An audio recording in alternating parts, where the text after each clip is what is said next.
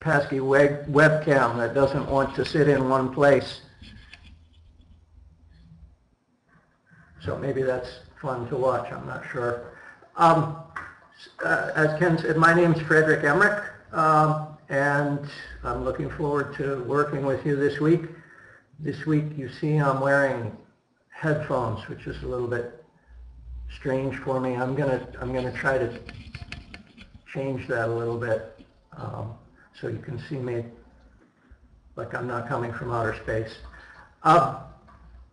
We're going to get right into the material today. I'll go through my presentation, and we will ask you to read the chapter from which this presentation comes before the next class, and also the second chapter. That way we'll get onto a cycle so that you're reading material before the presentation actually happens, which will help you with questions and that sort of thing.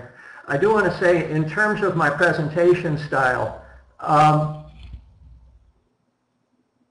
don't usually do what I would consider straight lectures when I'm in a classroom with people. I like to discuss things with people. So I'll do a series of 3 or 5 minute lecturettes, and then engage in some discussion, some conversation with students. I tried that a bit last year when we were running this class, and it was a little bit tricky because of the, I think because of the style of the technology that we're using only lets one person talk at a time, and it's a little bit cumbersome to switch back and forth between people. So we'll see how things go. My natural style is conversational. I'm not somebody who lectures and lectures usually, but we'll look for a balance. I try to build in moments for people to ask questions. This is all a prelude to say, anytime I'm making a presentation, feel free, please ask questions. Use the chat.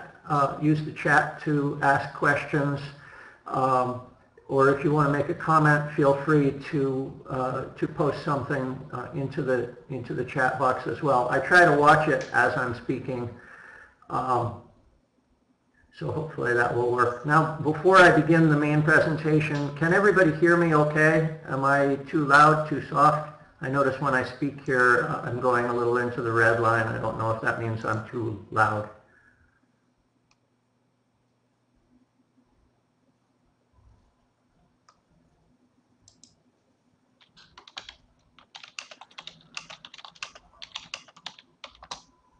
Okay, great. Audio levels okay. Anytime you have trouble with audio levels or anything else, please let me know.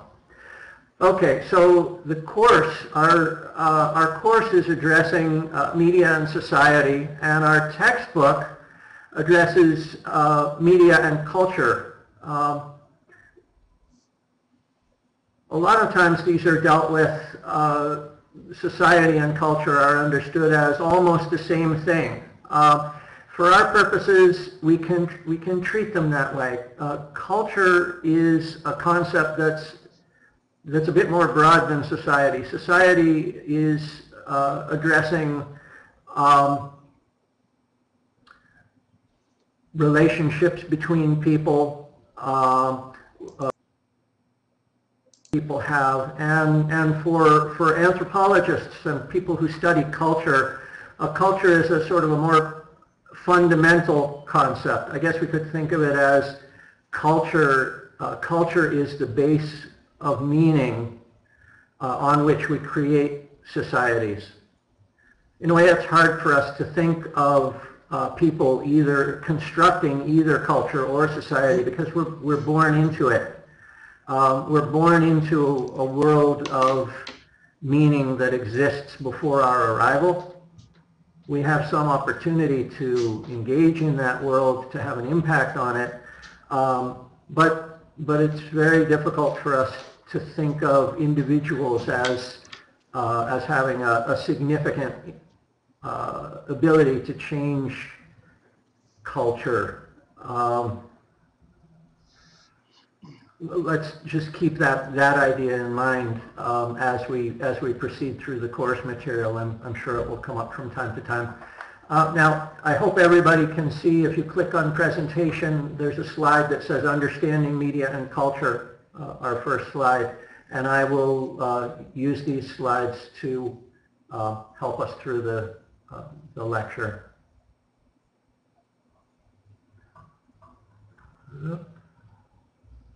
Now I have to remember how to get rid of picture.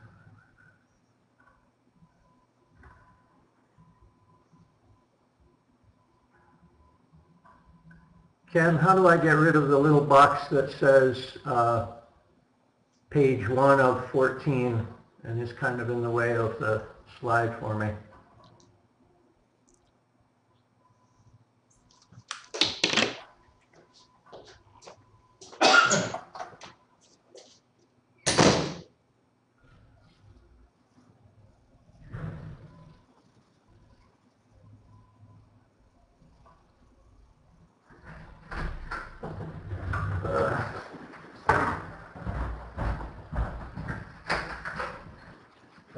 How'd the door lock, so the cleaning lady went to the picture. This one, they seem to have changed it so that there, well, this is, I know you're just showing it, this box right here, should get rid of it. Should get rid of it. There we go. Okay, thank you. Okay, there we are. Sorry about that. There will be a couple of technical issues, I'm sure, as we move forward. Okay, so we're dealing with mass communication. When we talk about mass communication, we're talking about communication that's transmitted to large segments of the population. The word mass refers to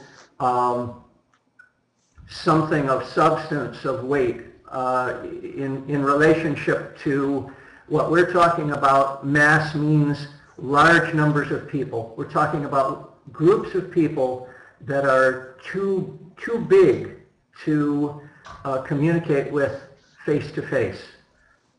In other words, sometimes you'll hear the term mass society. When we talk about mass societies, we're talking about societies that have developed technologically and culturally so that the people who are part of society are only connected to one another ultimately through mass media and mass communication. Now tell me, I'd like us to brainstorm a little bit, and this is one of the things I like to do with the class. So for you, what is communication? What other words can we substitute for communication? If we talk about mass communication as communication transmitted to large segments of the population, we're making a little bit of a logical, we're creating what's called a logical fallacy. We've defined our term mass communication using one of the terms itself, communication transmitted to large segments of the population.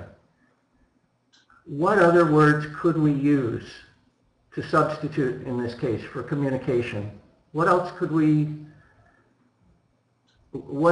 we say that might help us understand the idea of mass communication? Any ideas?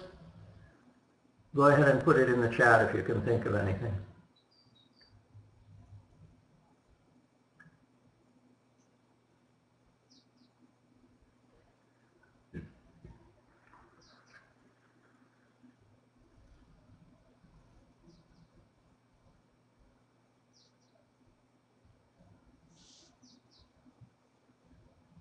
Okay, Jisoo, media. Media transmitted to large segments of the population. Any examples? What do you mean by media?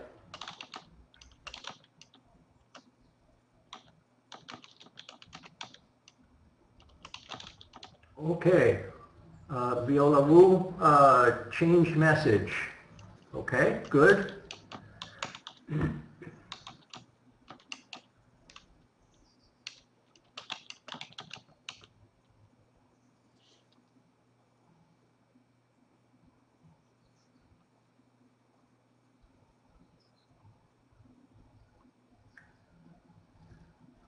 I'm not sure if I'm pronouncing this correctly, Sisichian, connection. I like that connection. I think in terms of the way we understand mass society, mass communication it's a form of connection between people.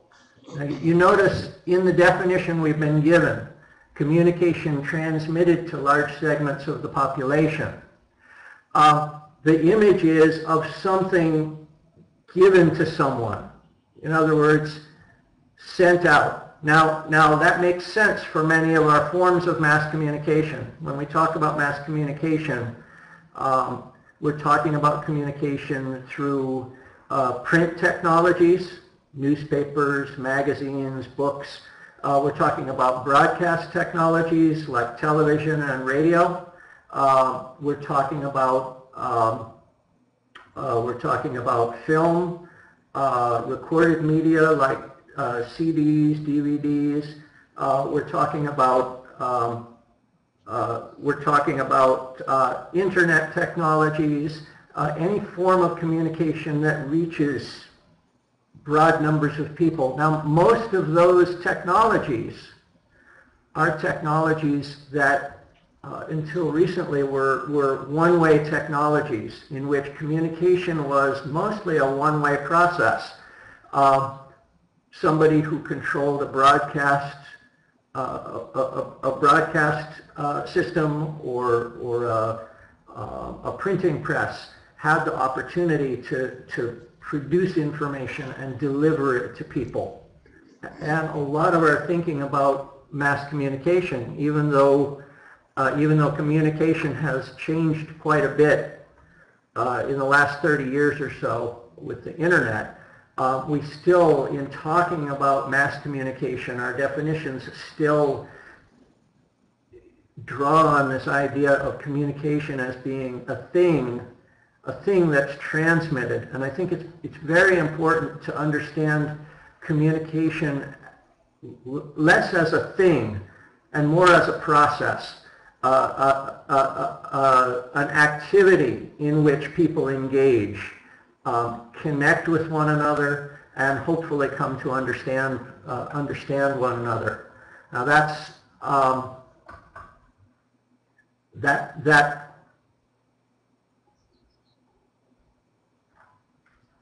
can also be transmission of ideas. I'm trying to also to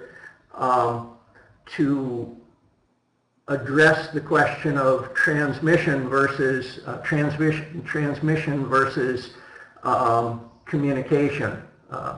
But this is an idea that we'll deal with over time. Okay, so a medium. We break down our definitions a little bit. We're talking about mass media. A medium, when we talk about a medium in the singular, now sometimes a medium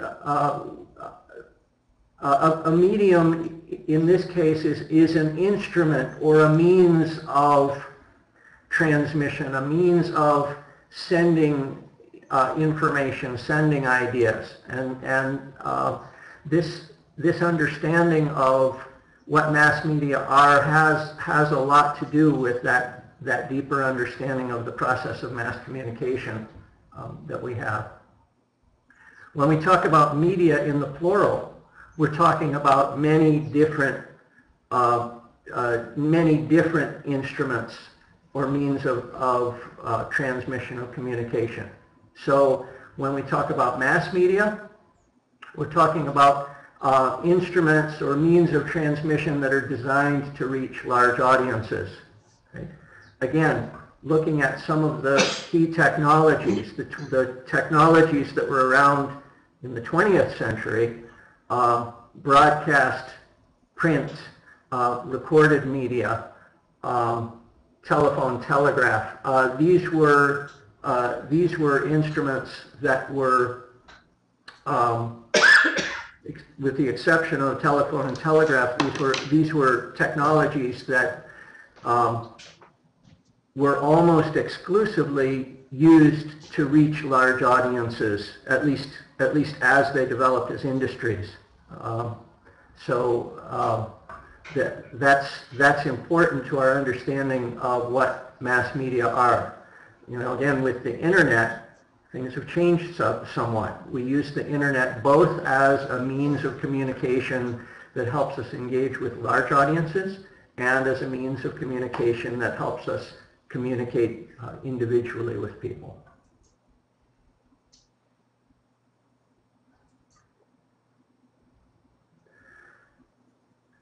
All right, let's consider another piece of the puzzle that we're dealing with today. We're talking about what culture is. Clifford Geertz is I believe he's still an anthropologist who has dealt extensively with the idea of culture, what culture is, how culture helps us construct meaning. So he tells us culture is a historically transmitted pattern of meanings embodied in symbols, a system of inherited conceptions expressed in symbolic forms by means of which men communicate, perpetuate, and develop their knowledge about and their attitudes toward life. In other words, culture is the expressed and shared values, attitudes, beliefs, and practices of a social group, organization, or institution. Now, this second quote expresses somewhat the idea that I was starting to get at earlier in the lecture. When we talk about culture, we're talking about something deeper and bigger than just society itself. Culture, in a sense, culture is the medium within which society develops. It's the environment in which society develops, and that environment is made up of these shared values, attitudes, beliefs, and practices. Sometimes we can say what those values, attitudes, beliefs, and practices are. Sometimes it's a little difficult for us to quite put our finger on what those things are or how those may differ from one society to another society. This is a challenge of trying to understand a concept that is intended to help us get a grasp on the medium in which we're embedded, culture.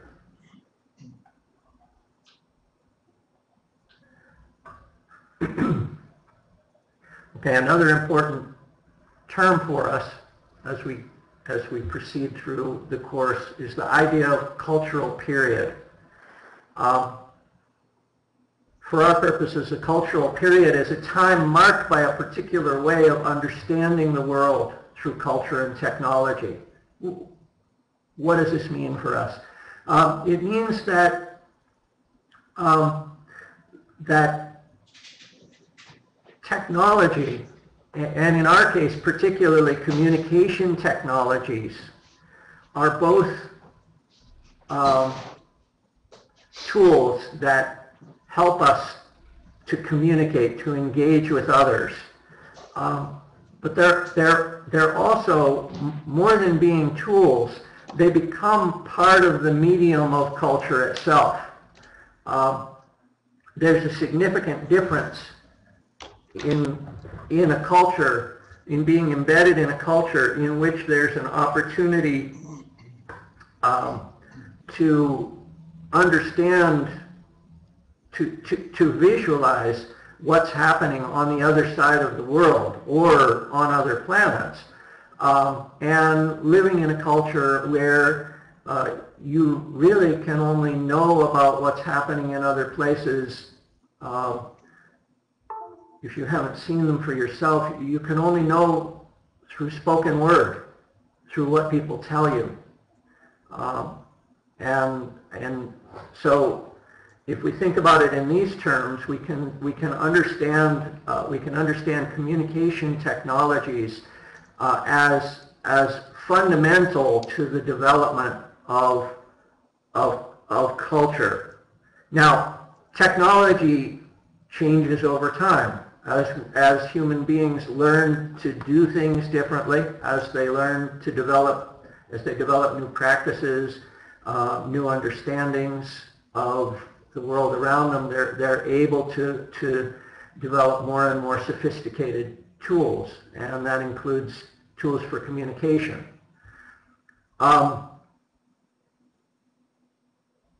People who study mass media, mass communication, pay lots of attention to different cultural periods that are marked by the dominance of different communication technologies. So as we go through this course, we'll be looking at periods marked off by the arrival of print technologies, for example, the arrival of telegraph, telephone, recorded media, photography, and so on. As we look at communication, we can see the periods in which particular technologies, significant technologies, emerge as signposts, as signals that help us mark out particular cultural periods. And I'll be emphasizing that throughout the course, is how we understand when we're focused on media and communication, we can mark off particular cultural periods based on the arrival or dominance of particular communication technologies.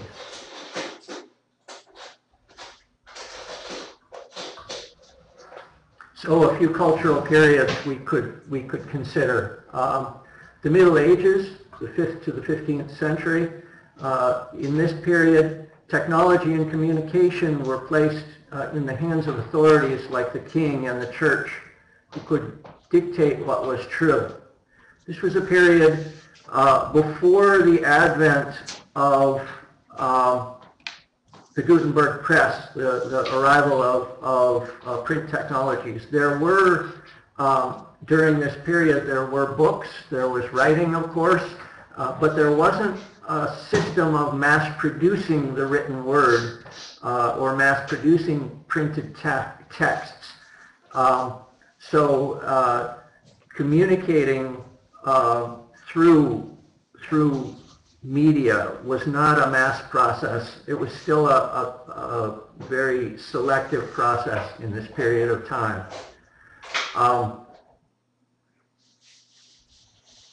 The ability to read and write was quite limited in this period of time. Books were not prevalent. Books were very expensive, limited to highly educated and wealthy people. Most people got their information about what was going on in the world around them through word of mouth. So that's one cultural period that we'll deal with. The next cultural period, the Renaissance. The Renaissance was the period in which the Gutenberg printing press, and we will look at this in detail later on, but the Gutenberg printing press was a technology that allowed people to mass produce pages that could be used for newspapers, books, other things. So instead of having to produce each page individually by hand, which had previously in the Middle Ages been the method of producing texts, pages could be produced, duplicate pages could be produced over and over and over again. Now certainly by today's standards this was a very slow process, but it was a huge revolution in technology, communication technology. It marked off a new cultural period and it helped to promote things like literacy, the somewhat democratization of access to ideas and so on. This is the age in which the idea of seeking truth through reason developed, and the development of the scientific method. And these are things that are largely connected to the spread of information that was enabled by the creation of mass print technology through the Gutenberg press.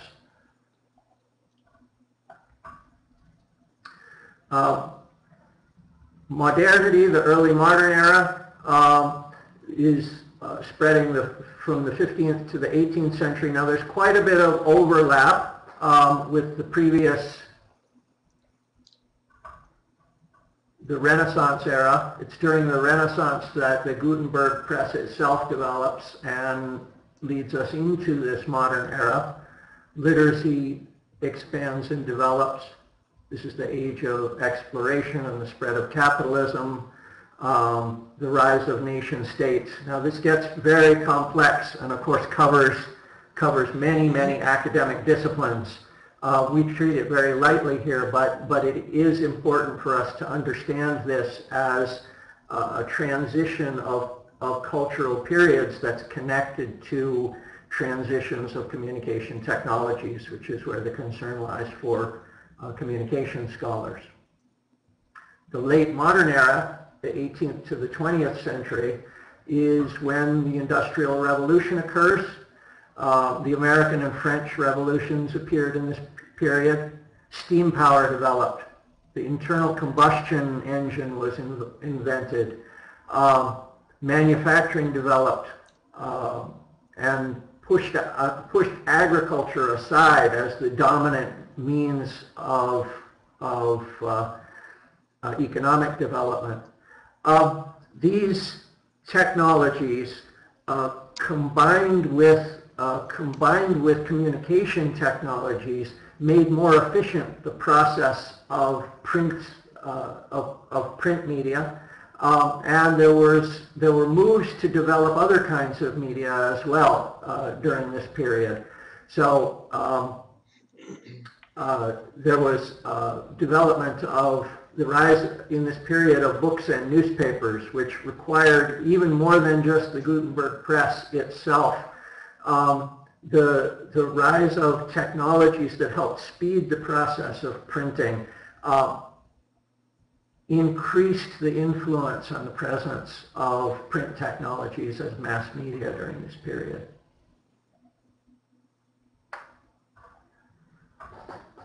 Postmodernity also during the modern period we see development of other technologies, broadcast and other technologies as well, which lead us into this era of postmodernity. You may have heard the term postmodernity in other contexts in your university class. I'm not going to get into a lot of the details about it at this point. For our purposes,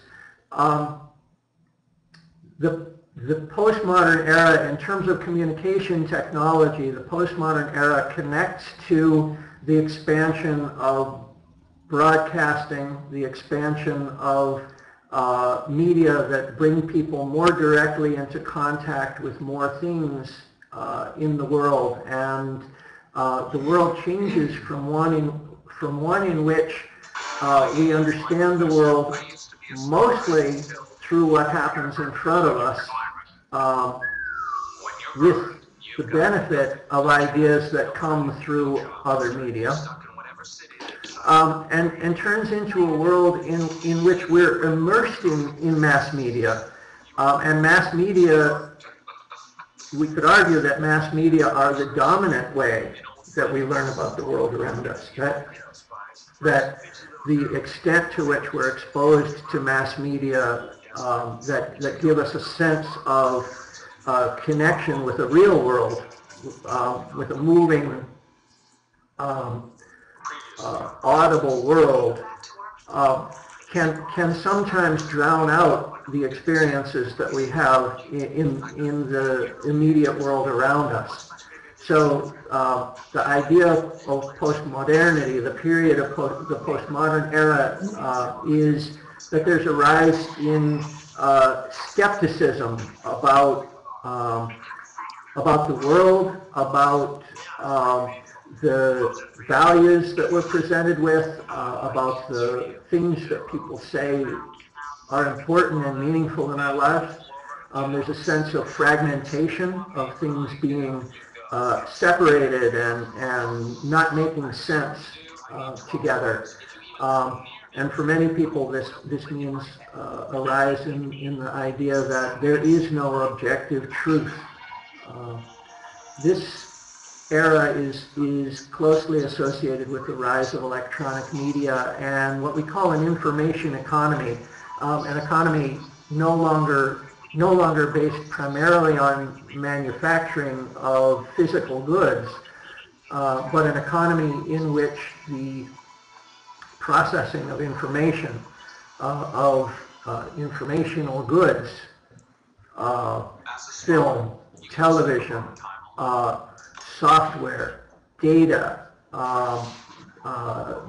those kinds of things become more significant culturally and economically than manufactured goods. So this is an idea that we'll also look at as we move forward.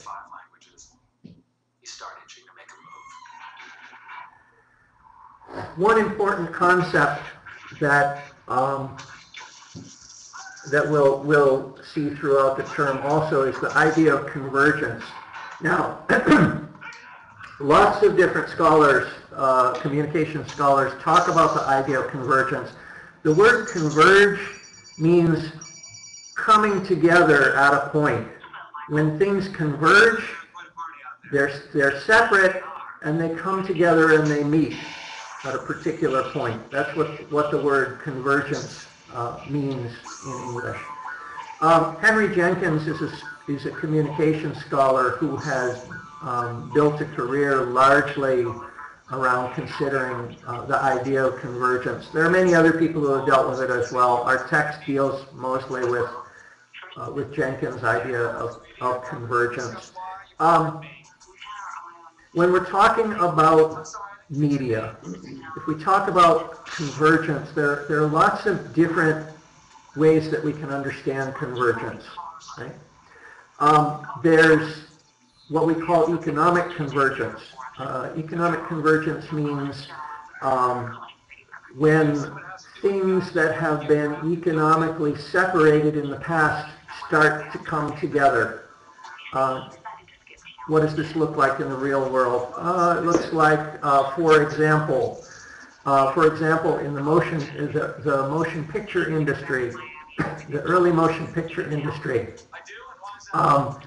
there were people who came to dominate the industry who realized that it made sense for them economically, not just to control the process of making films, but also to control the process of distributing films and of showing films in theaters. In other words, one company would own not just a production company that made films and sold them to people, but they would also own the channels of distribution that brought films to theaters, and they would also own the theaters themselves. If you visit cities in the United States, still today you can find cities that have theaters with names like RKO or Fox, the names of major film production companies, and this is an example of this kind of convergence where companies tried to own all the facets of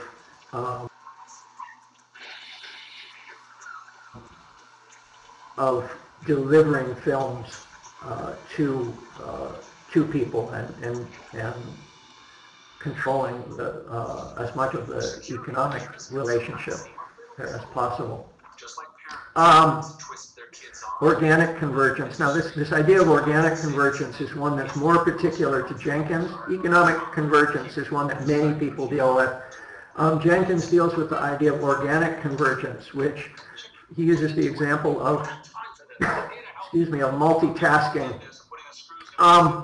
Organic convergence in his sense refers, for example, when I'm on the internet, I have access to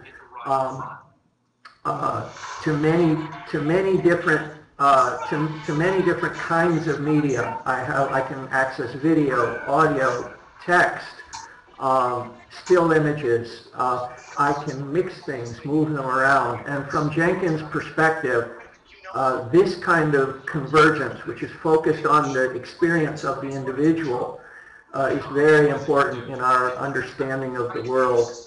You could relate this back to the idea of postmodernism, the idea that in a world in which we're inundated with images, we have the opportunity through this organic convergence, we have the opportunity to remake the world by reassembling images, reassembling the media that we're exposed to.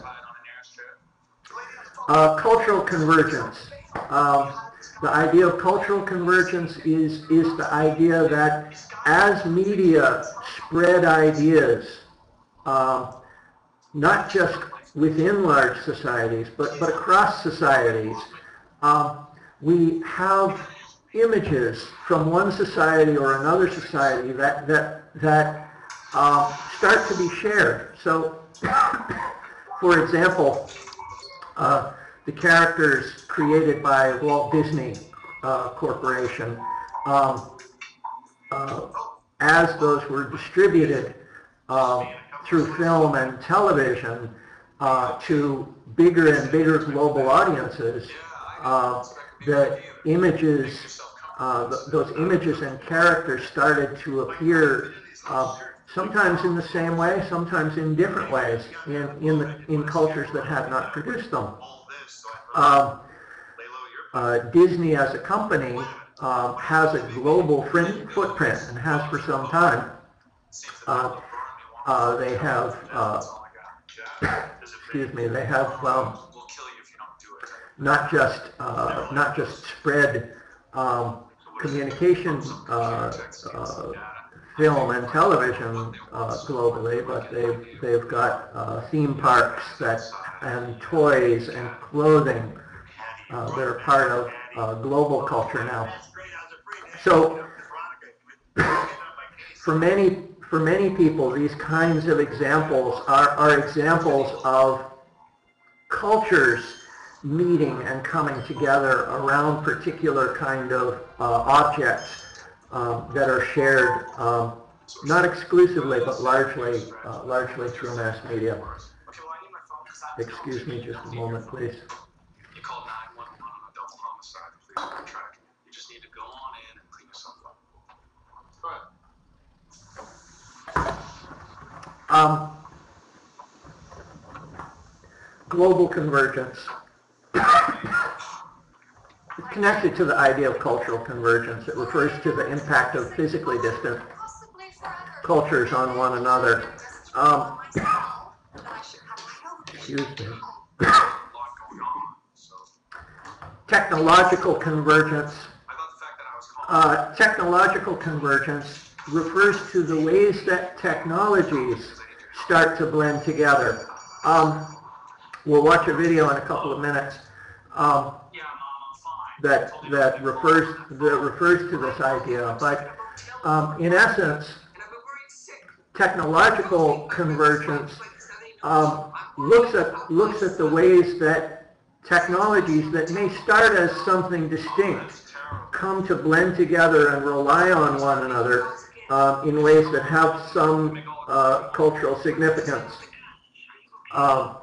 And if we consider the idea of organic convergence and economic convergence, the ways that they blend together are quite significant. I'll just leave that idea for now, it's an idea that will come up in the video that we watch, and we'll also deal with it throughout the term. Okay, I have a video that I want you to watch. I do know that you usually take a break in the middle of class. Can you tell me what's your preference? Should we take our break now, or should we watch the video and take the break after? What should we do?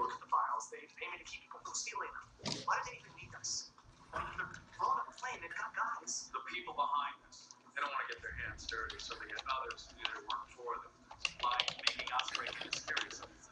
I checked that place out. The guy who runs it is Ryder Stahl. Guy's been on all the hot spots, usually has corporate clients who want some heavy firepower. Basically any place where more guns equal more money. Yeah, that's the guy. I'm going to need you to make an introduction. To Ryder? Face to face? No. Private security companies don't have a lot of walk-in. Okay, Ken thinks we should take the break when I'm done. So I'll ask you now to copy and paste the link that's on the screen. Can we do that? All right, I'll copy and paste the link for you into the text box, since I see it's difficult to copy and paste it from our system. Sure, we go in, you introduce me, you leave.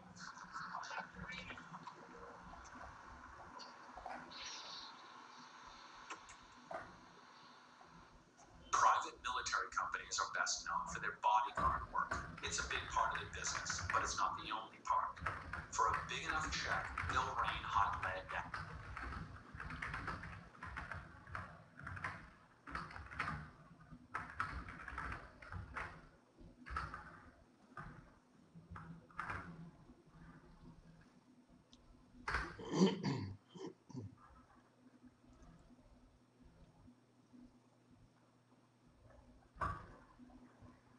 Okay.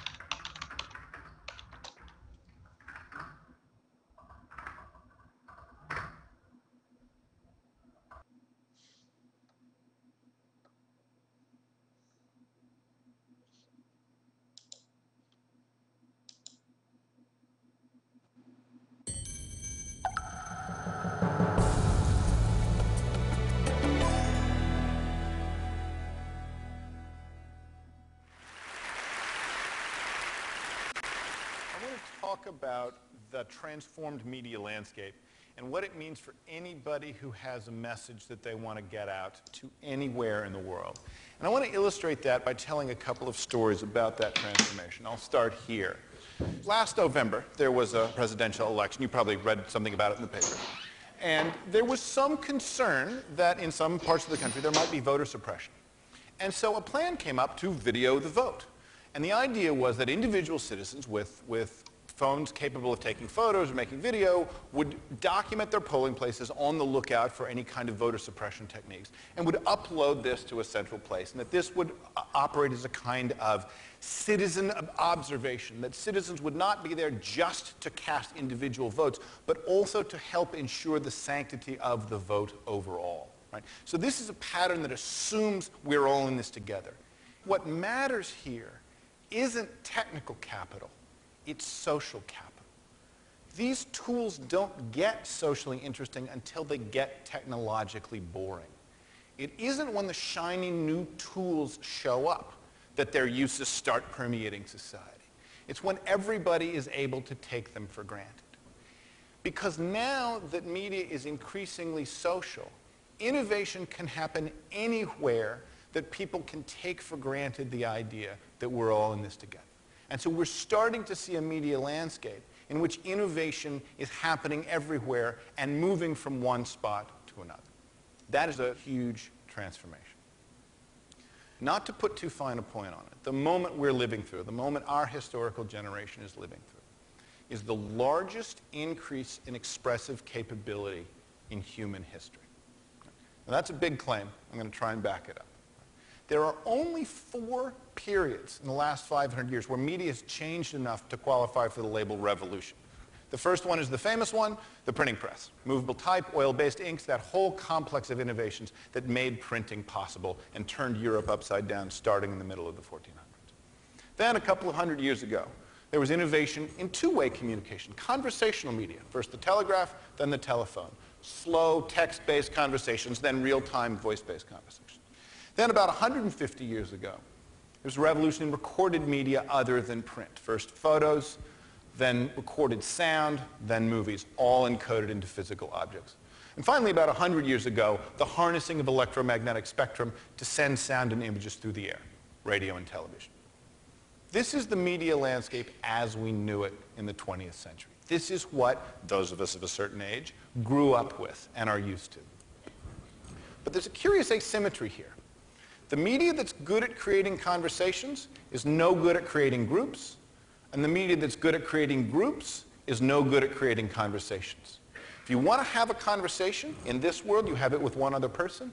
If you want to address a group, you get the same message and you give it to everybody in the group, whether you're doing that with a broadcasting tower or a printing press. That was the media landscape as we had it in the 20th century. And this is what changed. This thing that looks like a peacock hit a windscreen is Bill Cheswick's map of the internet. He traces the edges of the individual networks and then color codes them. The internet is the first medium in history that has native support for groups and conversation at the same time. Whereas the phone gave us the one-to-one pattern, and television, radio, magazines, books gave us the one-to-many pattern. The internet gives us the many-to-many pattern. Right? For the first time, media is natively good at supporting these kinds of conversations. That's one of the big changes. The second big change, right, is that as all media gets digitized, the internet also becomes the mode of carriage for all other media, meaning that phone calls migrate to the internet, magazines migrate to the internet, movies migrate to the internet. And that means that every medium is right next door to every other medium. Right? Put another way, media is increasingly less just a source of information and is increasingly more a site of coordination. Because groups that see or hear or watch or listen to something can now gather around and talk to each other as well. Right?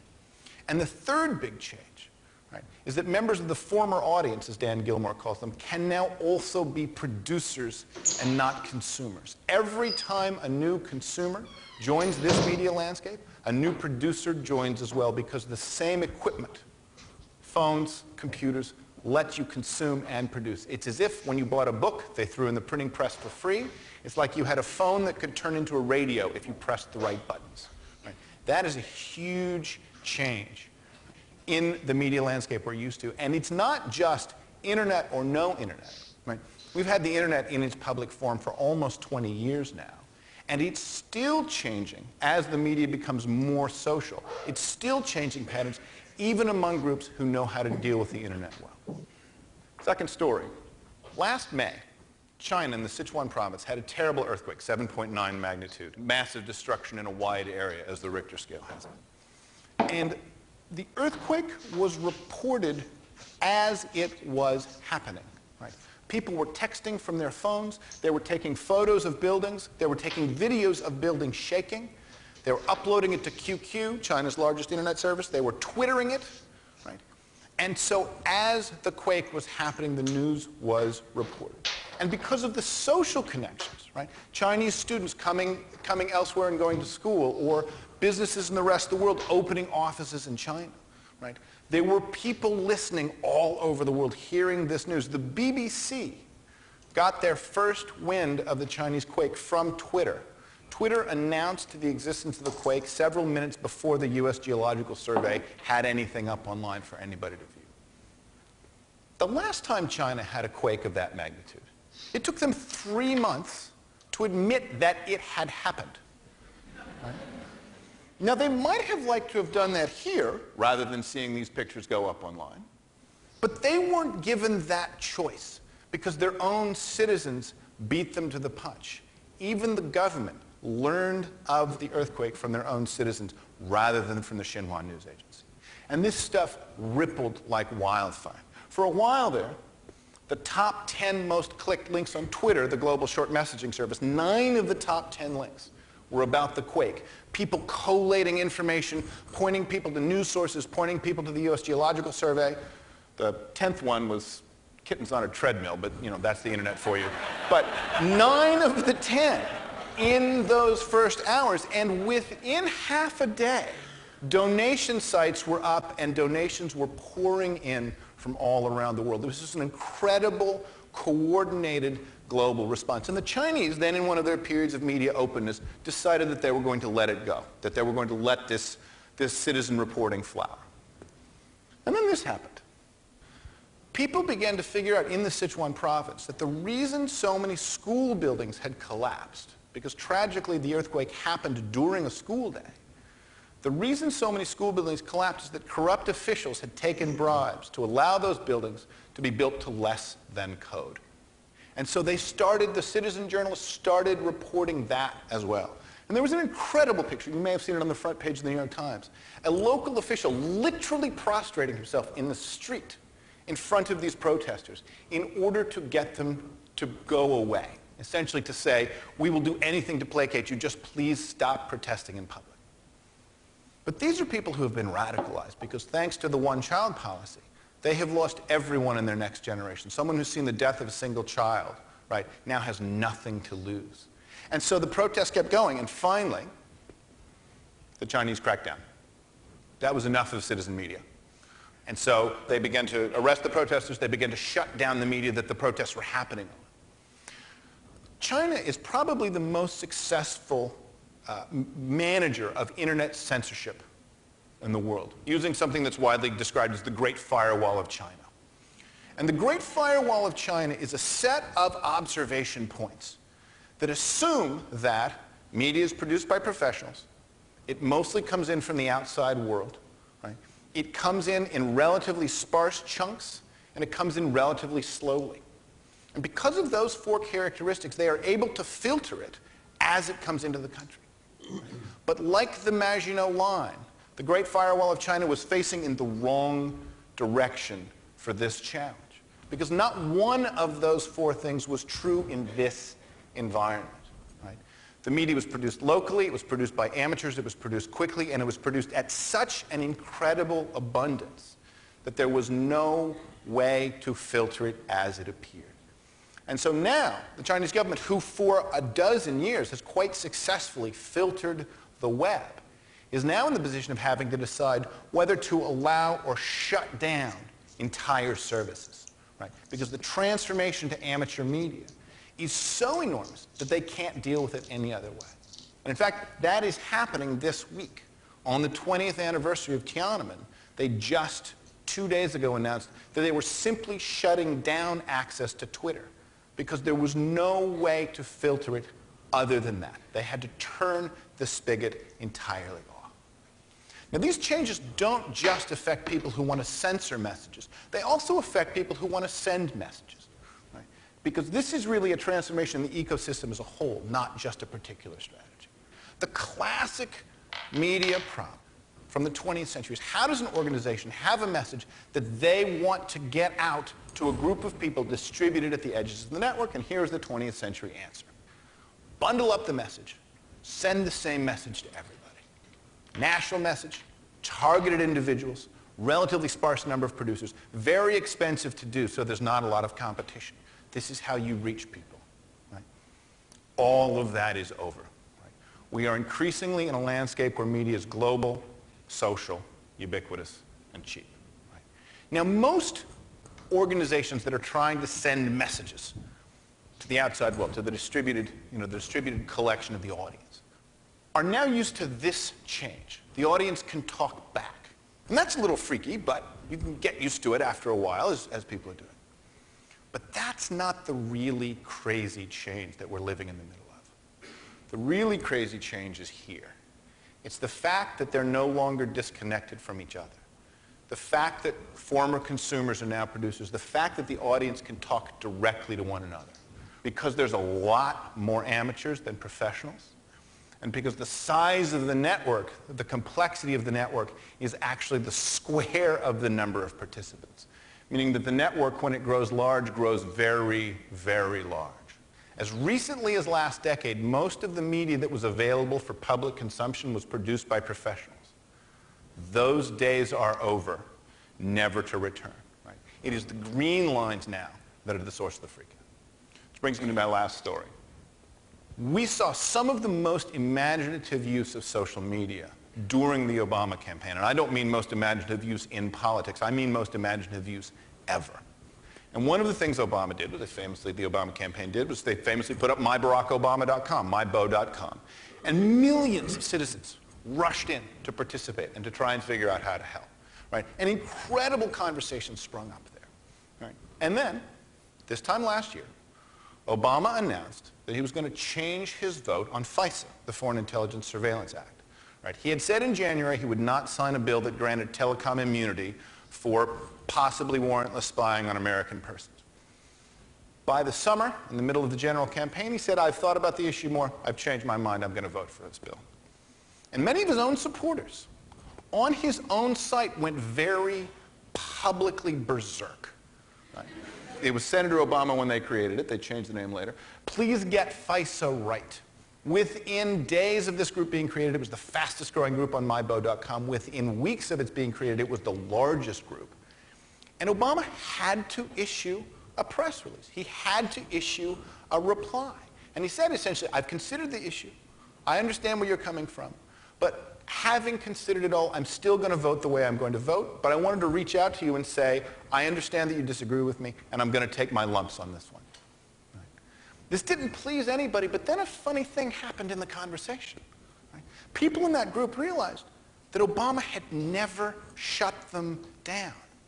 Nobody in the Obama campaign had ever tried to hide the group or make it harder to join, to deny its existence, to delete it, to take it off the site. Right? They had understood that their role with mybo.com was to convene their supporters, but not to control their supporters. Right? And that is the kind of discipline that it takes to make really mature use of this media. Right?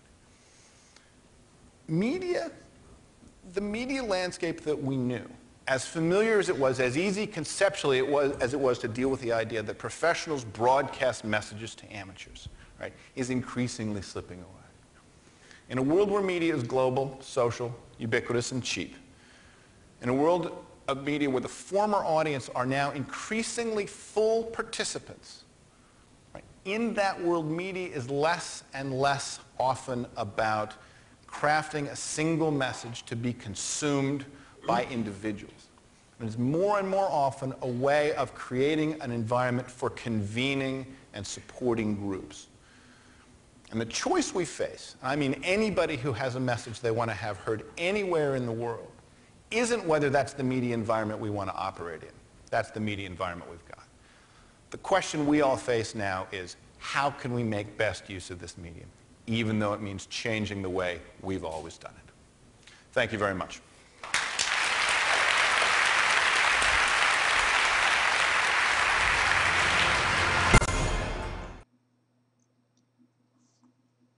Говорят, скакалки для девчонок, мячики для малышей. Слушать советы старших не круто.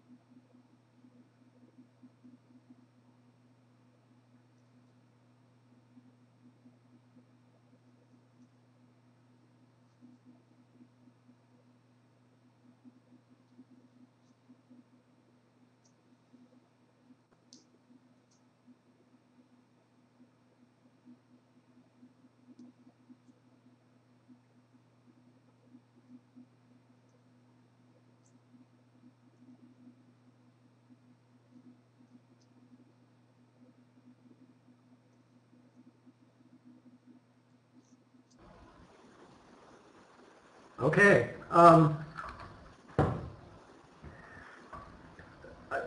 Usually, I like to use this video as a discussion starter.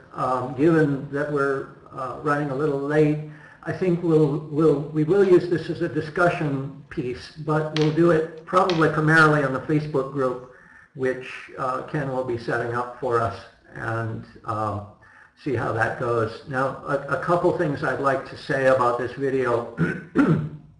Number one, when people are doing history, the standard way of looking at history is to start at the beginning and move forward. That's what Shirky's done, but here I am showing a video that's focused on the present first in our class. I do that really because we're living in this cultural period, in this cultural moment that's so important to Shirky right now. In order to understand the cultural moment, its significance, he takes us through a very brief history of the development of mass media in the 20th century. Now, he's not focused on who developed what or when or why or any of that sort of thing. He's focused on how people use technologies and what that suggests for their participation in society. That's his big concern about the internet. He sees the internet as a communication technology that doesn't just allow but actually requires us to behave differently, to engage differently in society if we're going to be effective in society. So that's a key issue. So as we move forward, let's think about that idea a little bit. Now, I've got also a couple of other videos in this presentation. In the interests of time, I'm not going to show them. I'm not going to ask you to watch them right now, but I will post them into the Facebook group. And I think probably for the future, when I have videos or other material I want you to look at, I'll paste it right into the Facebook group where we can you can have easy access to links. So that will help us. Another video which I will ask you to watch a little bit later on. This video. It's called "Video Killed the Radio Star." It's by a musical group called the Buggles. They were I won't say prominent, but they were active. They were active, especially in the 1980s, early 1980s in the United States. The reason I posted this here, it's a short video. It's kind of fun, but it illustrates the obsession that many media have with media.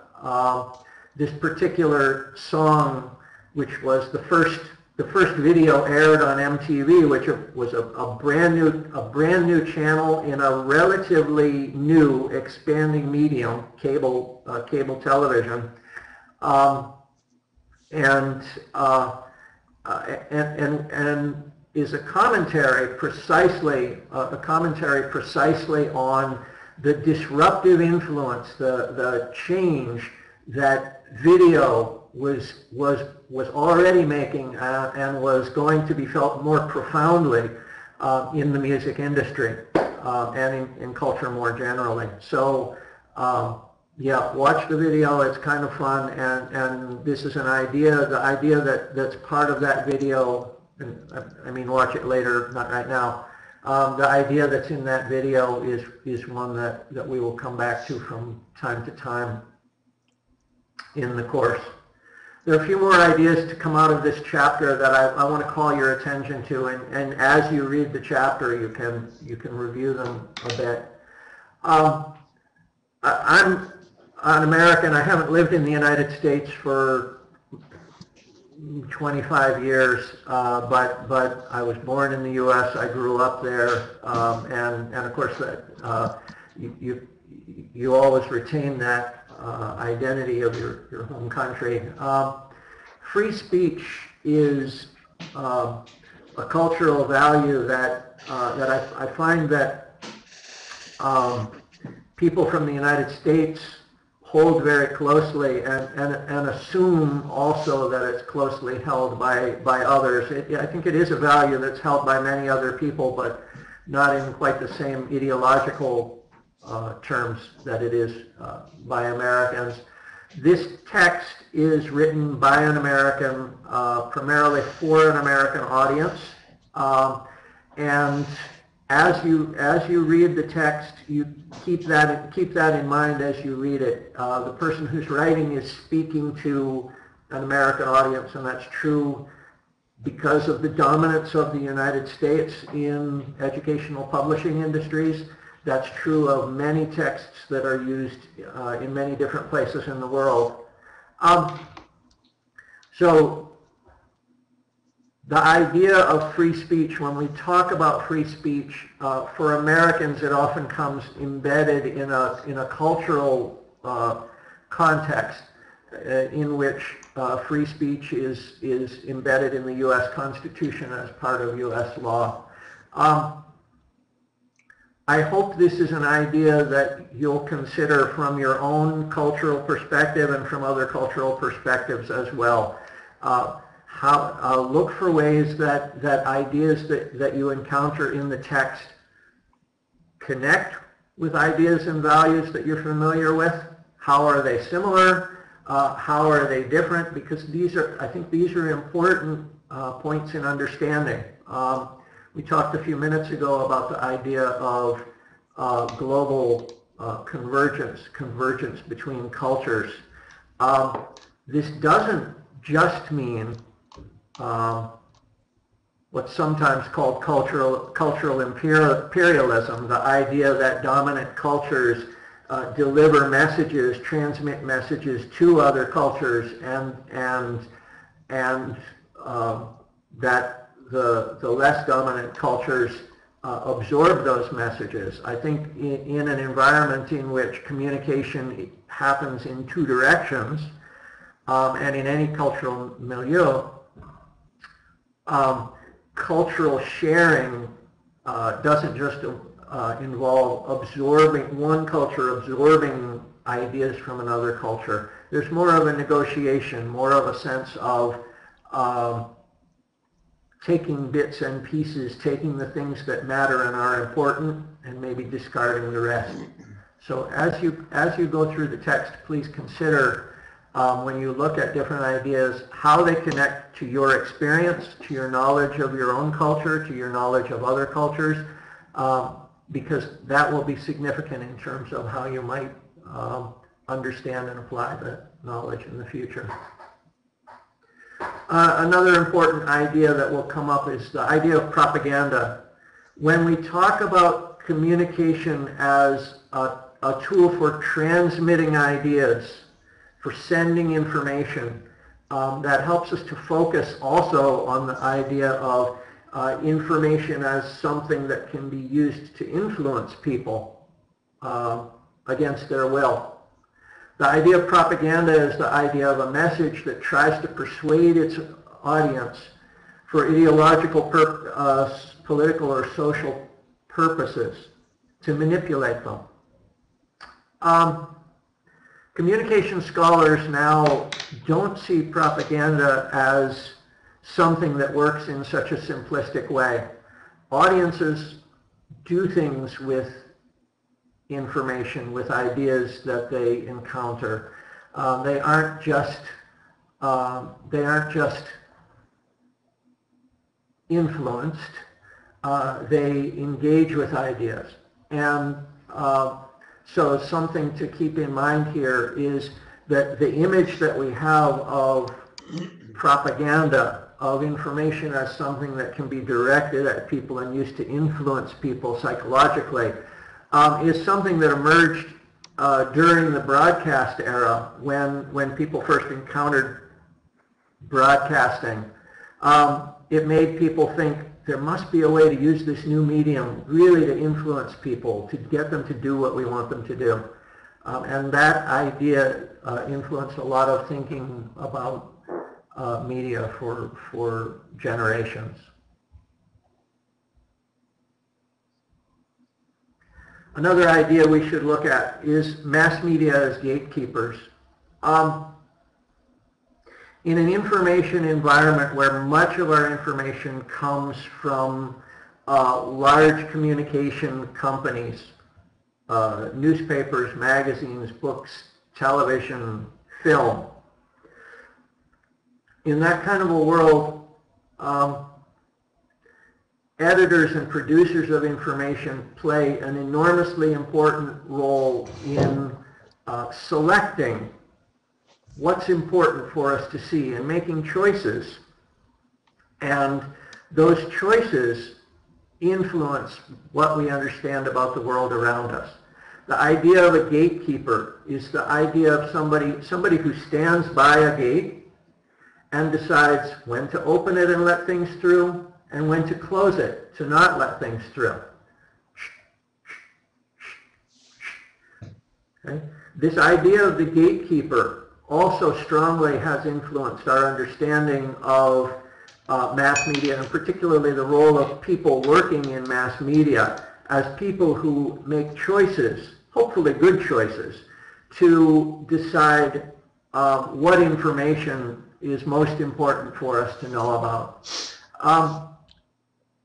Shirky's talk, this effect, this ability is somewhat undermined, or perhaps completely undermined by the advent of the internet, which increases the opportunity that people have individually to make choices about what they see, what they pay attention to, and also vastly increases the number of people making different kinds of choices about what to distribute.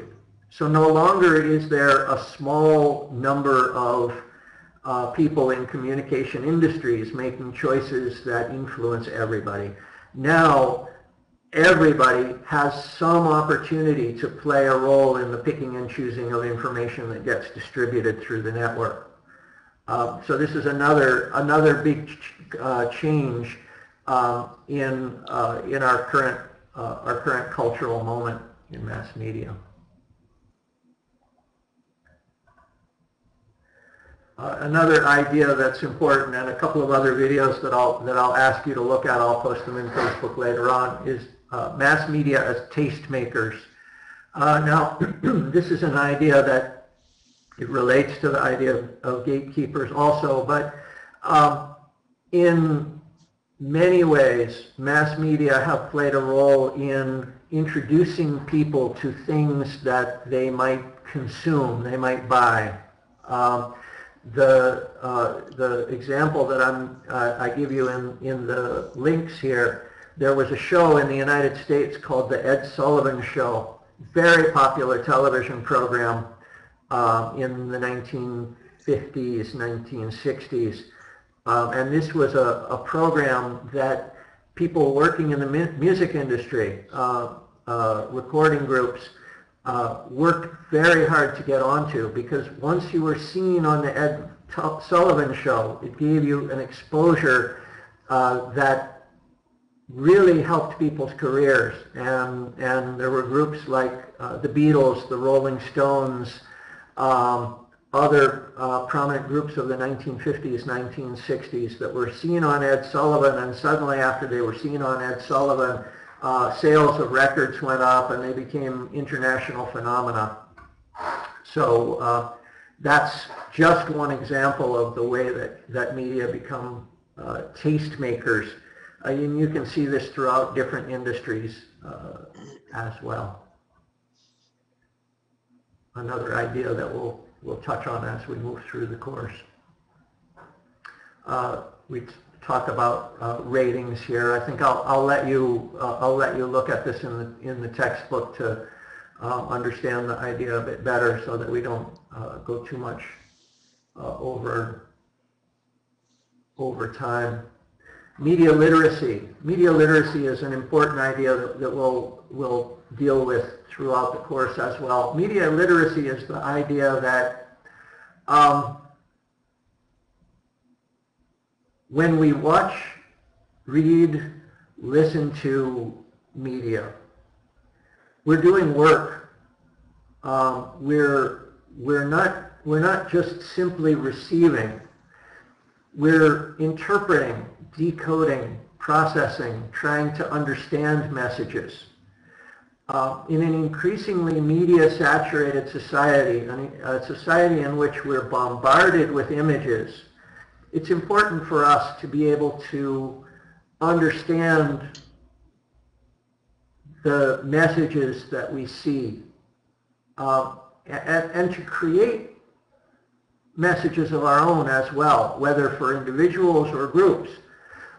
Media literacy refers to the process of being able to decipher, to understand what we're seeing and hearing, and interpret it in ways that help us sort out what's true from what's not true, what's useful from what's not useful, that help us make reasonable decisions, not to be influenced, not to be manipulated as propagandists would like to be able to manipulate, but to actually make choices that reflect our own interests and experience, and to be able to communicate with other people in a media environment or elsewhere, communicate in a way that allows us to control the messages we're given, and not simply to be influenced by them. Okay, so when we talk about media literacy, a few concepts that are most salient. All media messages are constructed. That means somebody's putting these things together, somebody who has an idea that they want to get across. It's important for us to know something about who's constructing the idea and what they're trying to do. That's part of our process of interpretation. All media messages are constructed using a creative language with its own rules. If we look at the changes in video, in film and video over 100 years and more, we can see changes in the construction of film, changes in editing, changes in ways things are done. When you watch the Buggles video later on, Video Killed the Radio Star, please pay attention to the way the video is done. And compare it to some of the videos you may have seen recently, music videos. The construction of the video is different. The editing is different. And this has a lot to do with how we interpret, how we understand. Right? Understanding the construction of media messages is an important element to understanding the ideas behind them. Okay, number 3, different people experience the same media message differently. In other words, who you are, what your experience is, what your interests are, what your concerns are will have a lot to do with how you experience the media you encounter. This is an idea that works against the idea of the predominance of propaganda. People aren't simply passive observers who are influenced by media. People make choices, people interpret, people understand and consider things. And the way I understand a particular media message may vary from what your understanding is or someone else's understanding is. All media have embedded values and points of view. The people creating media have values and points of view which they're trying to get across. In any conversation, there are values and points of view that may be shared, or they may differ between the people involved in the conversation. The process of understanding is one of negotiating, of making choices about those differing values and points of view. This is part of what happens to us in the process of engaging with media. And finally, most media messages, professional media messages, are organized to gain profit or power. Political messages, television commercials. We live in a society that's dominated by the pursuit of power and the pursuit of profit. And most media messages that we encounter will be engaged in some way in that pursuit. So that's another idea with media literacy. Okay, that's the last of the concepts that I wanted to introduce today. As you read chapter 1, please think back to what I've presented here today. I know you didn't get a chance to read it before I did the presentation, so I hope that my presentation will help you select out some important ideas. There are other ideas in the chapter, and I would encourage you, because I don't have time to go over every idea. What I do is I select what I think are the most salient, the most useful ideas. I'd like you, as you read the chapter, when you encounter other ideas, keep them in mind. Feel free to ask questions, raise issues about them. We'll take our break now. I believe Ken will come back in about 10 or 15 minutes. So I'm not sure if he's online now, but he was going to come back at 45 minutes after the hour. Please check back with him. I'll give you your break now, but before I do that, yeah, Ken says 10 minutes, please. You'll be able to take a 10-minute break.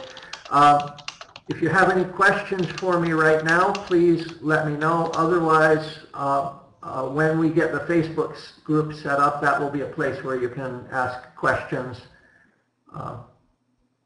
Okay, Ken says he has 20 minutes more of presentation to do. So you have a choice to make. You can either continue now with his presentation for 20 minutes and then he'll be done and you can end there, or you can take a break for 10 minutes and he'll go for another 20. So Se-Young, please let us know what your preference is.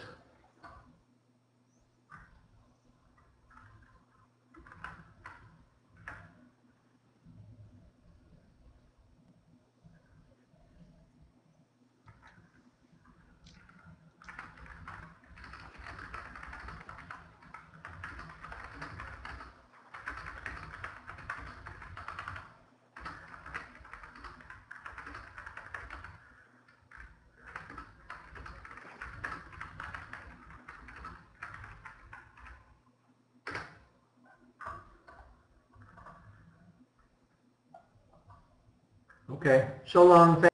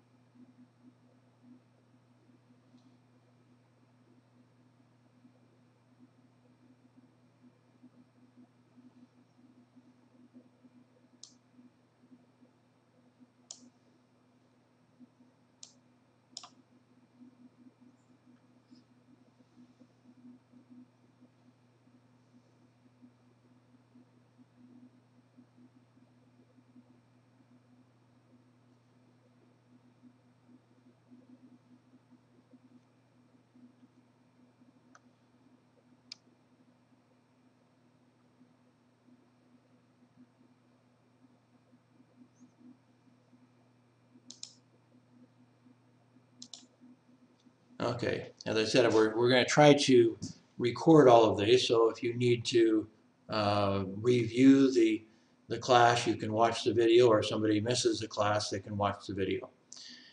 Okay, again, my name's Ken Harvey, and I'm going to go ahead and review this video with you. As first off, sometimes a lot of people have a hard time pronouncing my last name, so probably most of my life I've been called Ken rather than Harvey, Dr. Ken, just Ken, whatever.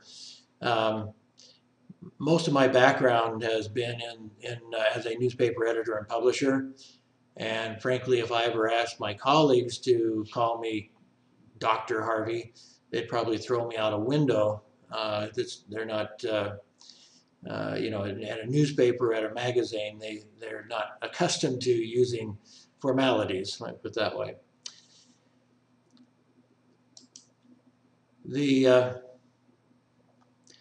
Basically your score in this class, your grade in this class, will be based on these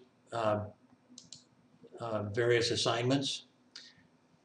I'm anticipating anyway that there will be about 16 students, not like only half of you are here today, and so the other half hopefully will watch this video. But so one part that Frederick already mentioned is we do have a Facebook site. It is included both in the syllabus and here for your view. And so if you don't have a Facebook account, you'll need to sign up and then come to this site and interact with each other, interact with us and with each other. So Frederick will post some of those short videos. I think the videos that he's talking about are all, in the 2 to 5 minute range, something like that. So it won't take you long to watch those, but we want you to comment.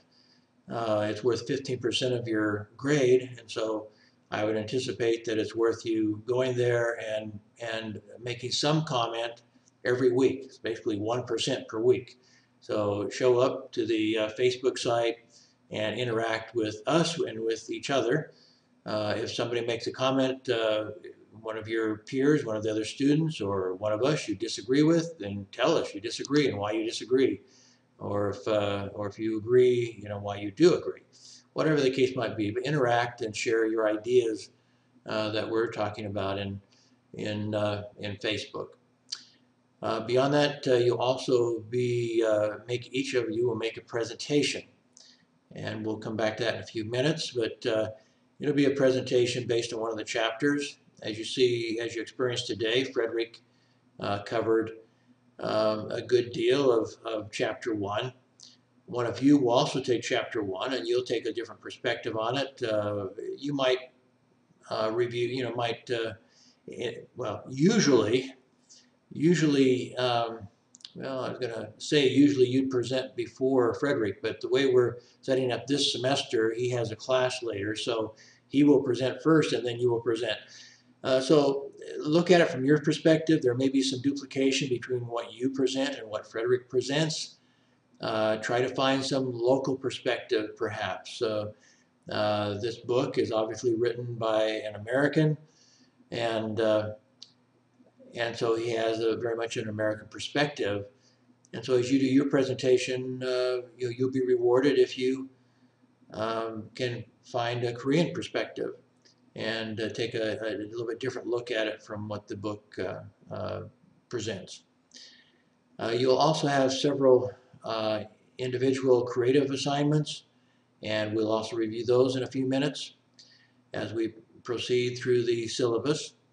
The first one will be a very quick writing assignment, and again, I'll go into detail on what I want you to cover in a second. And then there will be 2 video assignments. One is a team. We'll have you create teams of about 4 people per team, and you'll create a video together. And again, I'll review that in a second, the subject. And then your last creative assignment will be to do your own video, and we'll come back to that in a second. And then there'll be a final exam. Most of that final exam will be comprised of questions that you are going to prepare. When you do your presentation, you are to also create some multiple choice questions to go with it and answers. And you will, as the last part of your presentation, you'll review the multiple choice questions that you created and the answers with us and with the fellow students. And we'll compile all those questions, select some of those. If we have a few extra questions we want to add, we will create those and distribute those ahead of time so that you know what additional questions we might ask. And so you'll have, at the end of the semester, you might have 200 questions to look at, and out of those we might only choose 50. So that's in a sense part of your learning process, is that you will review the questions, think about them, memorize the answers, and everybody should get a pretty good grade in the final exam. So the final exam should be in many ways the easiest part, because you'll be able to just again be able to review all 200 or so questions that are developed ahead of time, and just take a little bit of time to make sure you understand what the answer should be.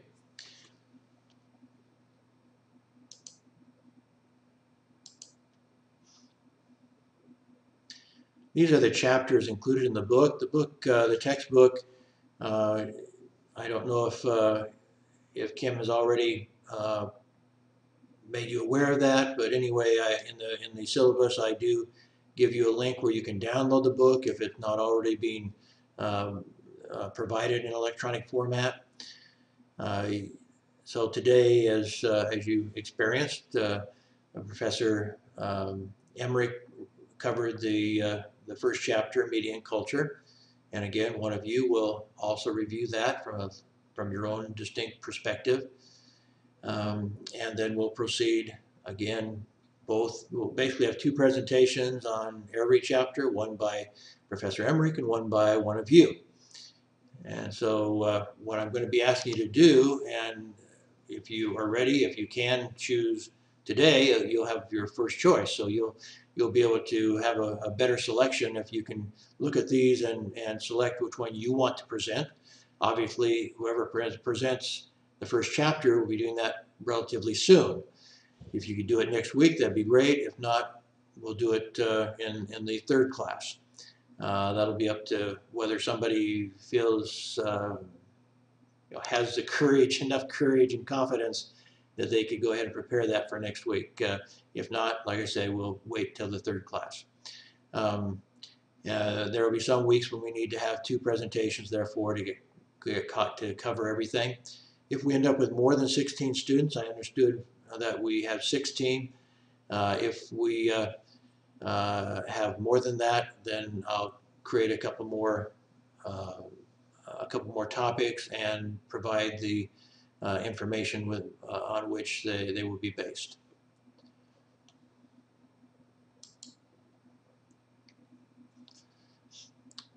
So this was week one. We already experienced that. You'll see in your syllabus, you'll have a live link here. This is just a copy of it. So this is not a live link here, but in the syllabus, you have a live link to the Facebook site. And as was already mentioned, Professor Emmerich will be posting those videos. And so that will be our discussion for this first week, you'll review those three videos, whatever there was, and just make some comment on them.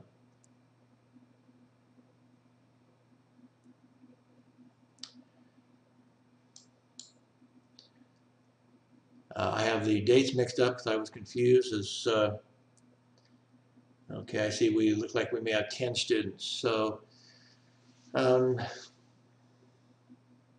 we may not have presentations on everything. In fact, maybe if there's only going to be 10 students, then maybe we will skip student presentations on Chapter 1 and Chapter 2 and just jump immediately to the chapters thereafter. And so you can choose among any of the chapters, starting with Chapter 3, and then we'll be right on schedule then with student presentations. So when we come back So my dates are off. So next week we will be back. If somebody, let's see. Well, so Frederick will be talking about media effects next week. So like I say, we'll probably just skip that. We will not have a student presentation on that. So the first one will then be the following week, class 3, basically. The date is wrong, but it'll be class 3 regardless. And one of you will make a presentation on books. And then the next week, someone will make a presentation on newspapers and so forth, as you see in the syllabus.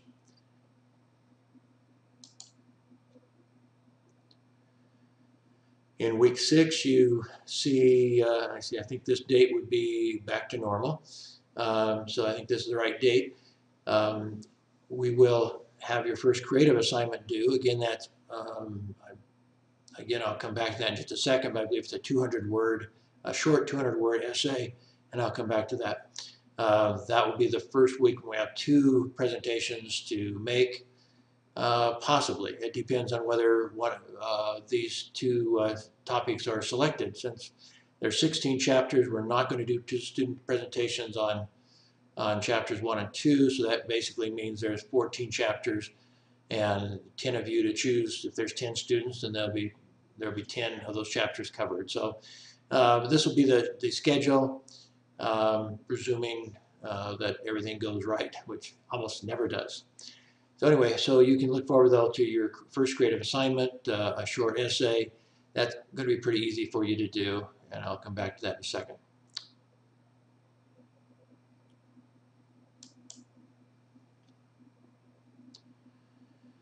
In week 10, around I guess on May 11th, your second creative assignment will be due, and this will be a video that you will make as a team.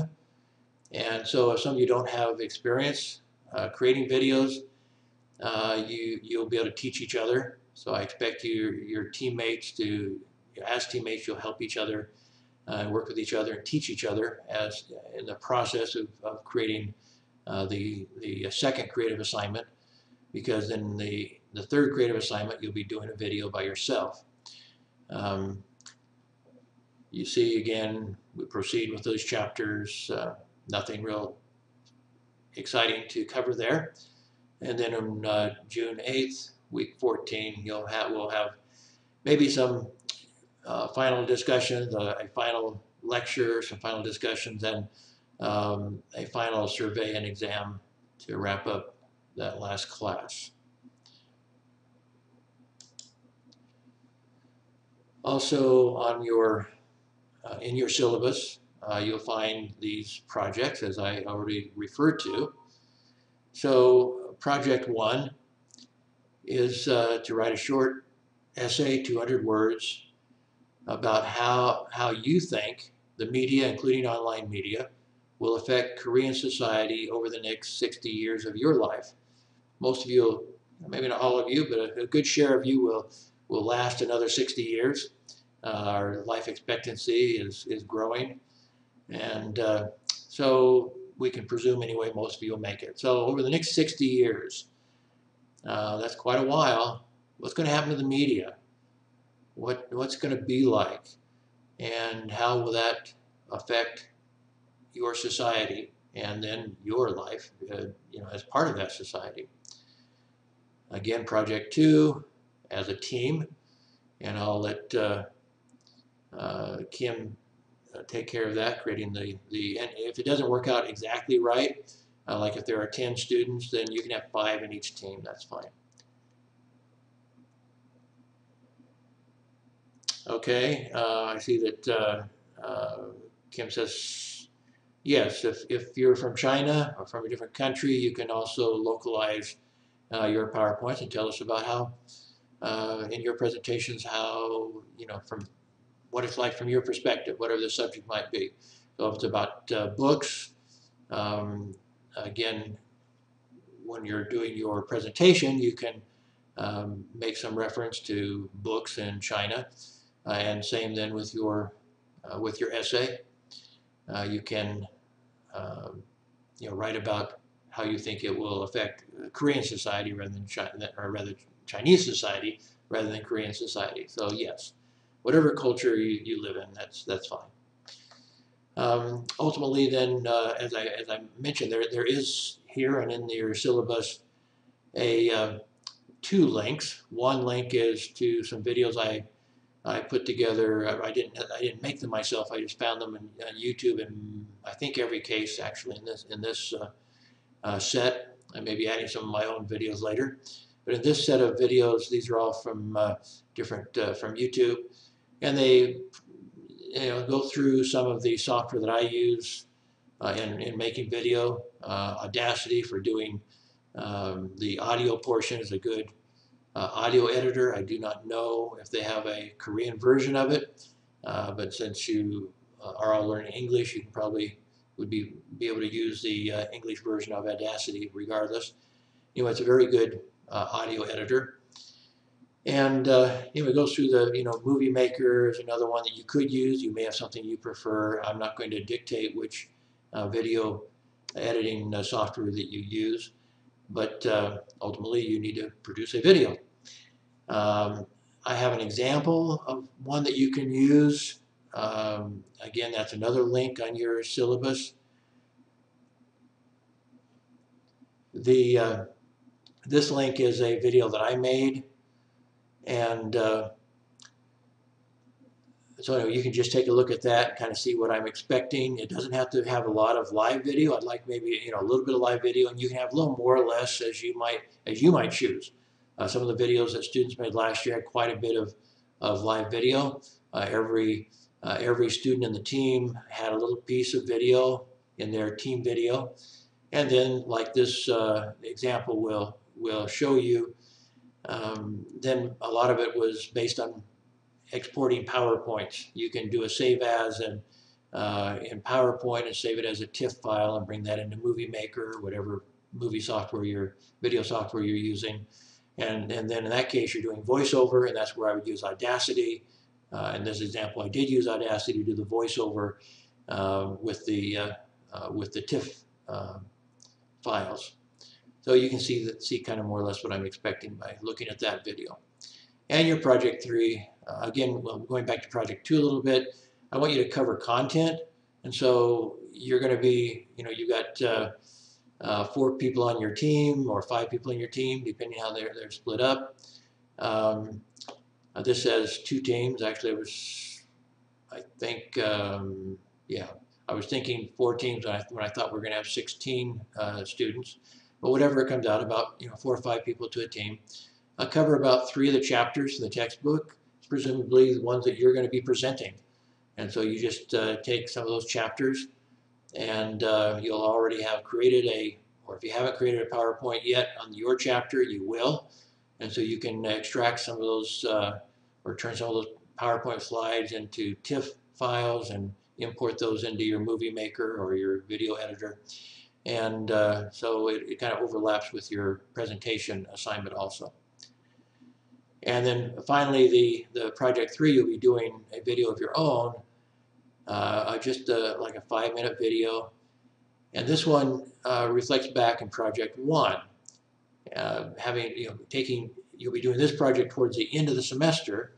And so now after participating in the class, you kind of take your 200-word essay and you kind of turn it into a video and update it a little bit. Now that you've had a chance to think about how media is changing and so forth, how it affects society, your project 3 should be somewhat different than your essay in project 1, because hopefully you'll have learned some new things and gained some new insights.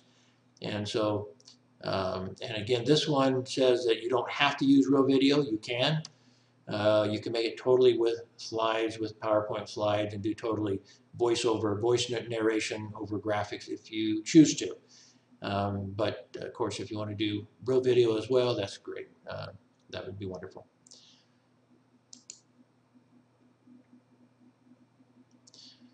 We have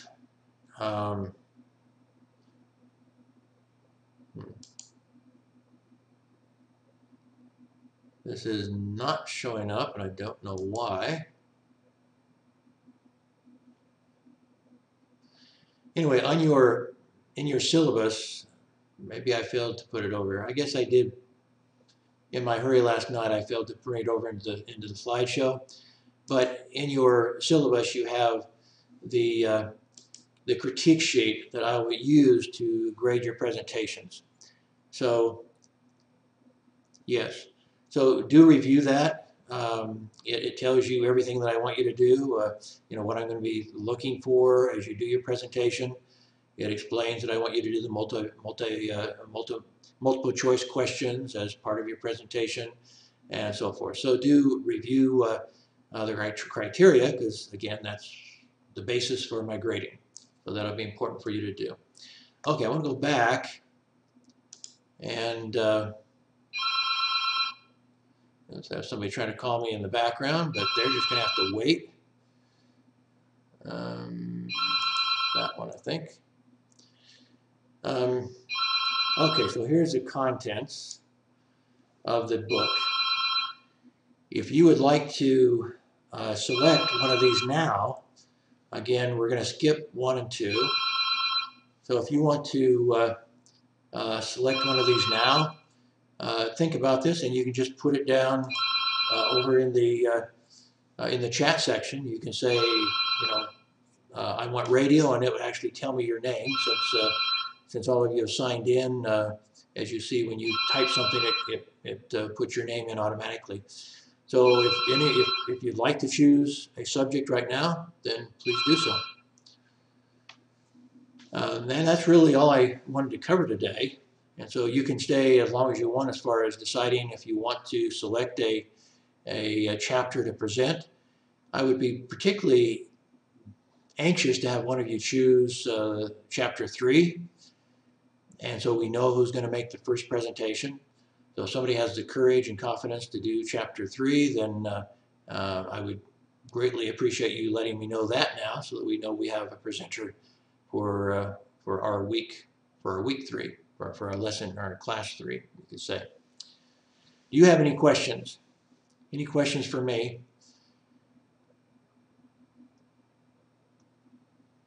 We promised to let you out about an hour early. This is not quite an hour early, but we wanted to go ahead and cover that first chapter and cover this syllabus. Again, any questions that you have for me? If not, we can go ahead and sign off. But if anybody wants to choose a chapter, I will stay online, and so that if any of you are choosing a chapter, I'll have a record of that. Who to expect to be ready in our 3rd class to present the book chapter, or whatever chapter that you happen to be choosing in the appropriate week.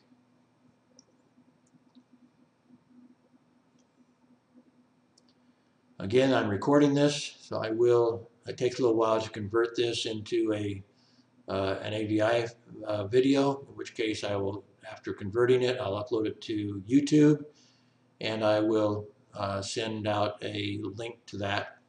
Actually, I'll probably put it on YouTube, and then I'll embed it into a website of my own, where you can go see all the videos, so you know exactly where to go, because I'll embed all the videos on the same web page, so it'll be easier for you to find them. So I will have that prepared and inform you as soon as I have the video ready for you to watch. Most of you probably won't watch it again, but that link can be passed on to those who missed this class. Okay, if there are no questions, then we'll go ahead and finish for the day. Okay, yeah, go ahead and choose any one you want. You can choose those now, and or you can wait and choose them next week. Next week you'll have a chance to select again if you don't select now, but you have a better selection now. If you wait till next week, then there'll be another 4 students fighting for the best chapters, and of course, as soon as you select one, it's yours. Nobody else can take that chapter. It's all yours.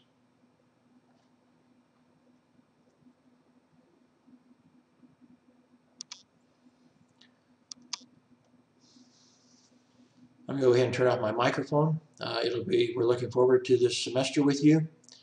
And so you can go ahead and put in the chapter names. I'm still online, but I'm going to go ahead and turn off my microphone. So thank you for joining our class, And we look forward to getting to know you better and sharing ideas with you.